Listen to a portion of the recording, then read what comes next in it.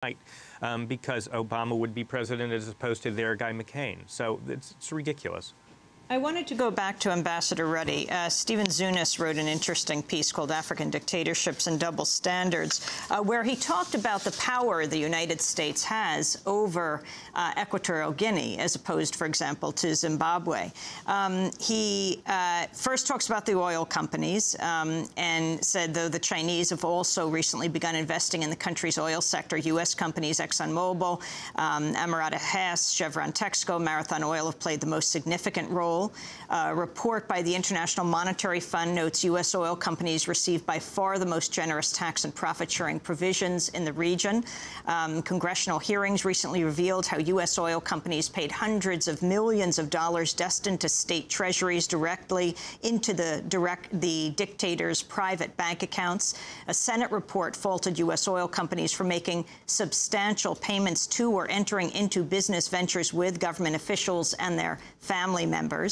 And he goes on to say the irony of the relative silence of Congress and the Bush administration regarding the human rights abuses and undemocratic nature of Obiang's regime is that due to the critical role of U.S. economic investment and security assistance, the U.S. has far more leverage over the government of Equatorial Guinea than it does over Zimbabwe. And he talks about how Equatorial Guinea receives U.S. government funding and training through IMET, which is International Military Education and Training Program.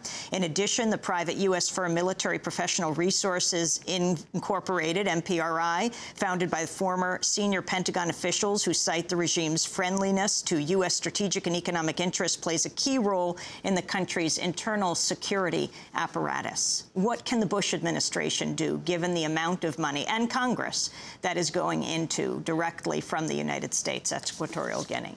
Well, I just have to bring up a little anecdote. When I was there, we had provided the U.S.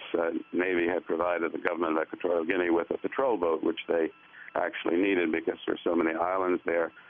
The very first act that they committed with that patrol boat that we gave them within a day was an act of piracy on the high seas. So that kind of gives you a flavor for the kind of government you're dealing with there. Yes, we do have, we do certainly have a lot of leverage with them in one sense in terms of the money that has been invested there and the controls that we have with various programs. On the other hand, to some degree, it's a seller's market. There are a lot of countries that are vying for that oil. The Chinese, for example, are very interested in the oil in Equatorial Guinea, and they're not the only country. So that we have to be aware, and I think that's one of the military concerns that this country has, is that we have to be aware of who else is looking for that oil and who else is going to use it, and what happens if they do get that oil. So that the leverage is not simply the kind of leverage we have in an ordinary country in a non-crisis situation. But with the oil crisis around the world today, it's not. We can cut off certain programs. We can do this and we can do that. But the point is, they're able to kind of cock a snook at us and say, well, you know, if you want to do that, we have other people that can fill in and take your place very quickly. So it's not quite the leverage it might seem to be by just looking at our programs themselves. And Ambassador, in terms of these mercenary efforts that have attempts to overthrow Obiang, any sense on your part where these are coming from? Who is financing these efforts? Well, if you read that, I don't know if you read that book, The Wanga Coup, written by that fellow, I think, from The Economist, about this most recent coup. Unfortunately, in that case, you didn't have a coup based on human rights or trying to set the situation right. You had a coup set on people who wanted to get control of that oil themselves. Unfortunately, the poor fellow that was in the middle that they would have set up as the president, this fellow Severo, is actually a decent guy. He probably would have been killed within a short time once they accomplished their aims. But in terms of a movement on the part of the people, there really hasn't been an effective one. There's a fellow named Adolfo Obiang Biko, no relation to the president, who was thinking about something and got himself arrested in Gabon. Some of his people were over there murdered, raped, and mutilated. But believe it or not, there is not within the country itself the kind of grassroots dissatisfaction that kind of leads to a revolution. And I think one of the reasons is, Ken alluded to, the predecessor of Obiang, his uncle, who used to hold mass slaughters in the soccer stadium, accompanied to music of the Beatles. So this is a country that has faced terrible reprisals. It's kind of a poor man's Idi Amin in terms of, the uncle was a poor man's Idi Amin. And so the country has this history of just such terrible killings and murders and mutilations that it seems to me that you just, until that sort of thing is forgotten and new leadership comes in, I just don't see any strong movement in terms of revolution or getting rid of this awful government. Ken Silverstein, finally, the role of the former Prime Minister of Britain, Margaret Thatcher's son, Sir Mark Thatcher, in the attempted coup? Well, he was implicated in the coup as one of the financiers. I am embarrassed to say, and maybe you can fill this in, I don't recall whether he was actually, I know he was charged, I don't recall whether he was ever convicted.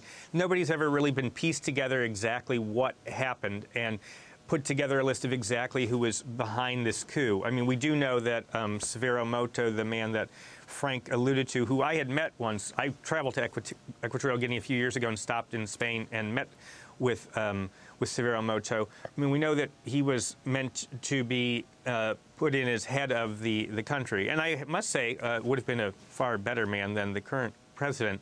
But in terms of, I mean, there have been a lot of allegations made about who funded the coup, but I don't believe anybody's ever been convicted. And maybe, Frank, you can correct me if I'm wrong, or Amy or Juan. I don't know for certain. I know Thatcher's son was implicated. I don't know whether he was ever convicted. Ambassador Ruddy? According, again, I'm not the great authority on that because it happened after I had left, but I did read that Wanga coup, which is sort of interesting. It's a potboiler put together in a short period on this particular coup. But I think I think Thatcher was charged, money was paid, and he was released. He was living, I think, in either South Africa. Mm-hmm. And money was paid, and I think he has been,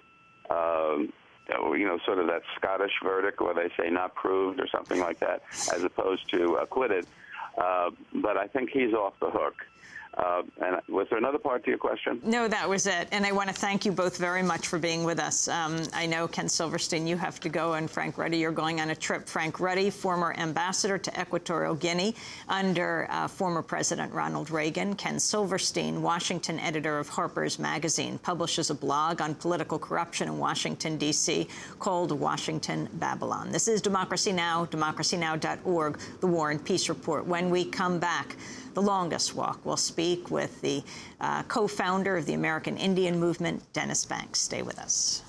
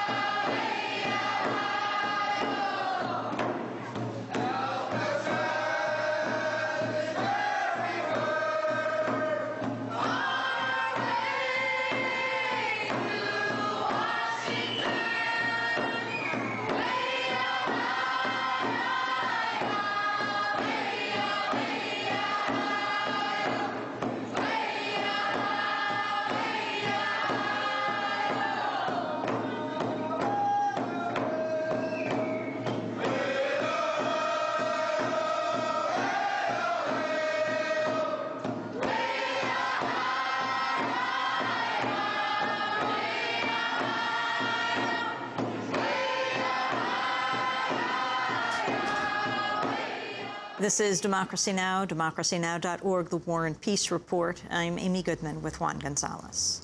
Well, 30 years ago, some 40,000 Native Americans and their supporters participated in a historic cross-country march called the Longest Walk. They marched from San Francisco to Washington, D.C. to protest congressional legislation that would have abrogated treaties protecting Native American sovereignty.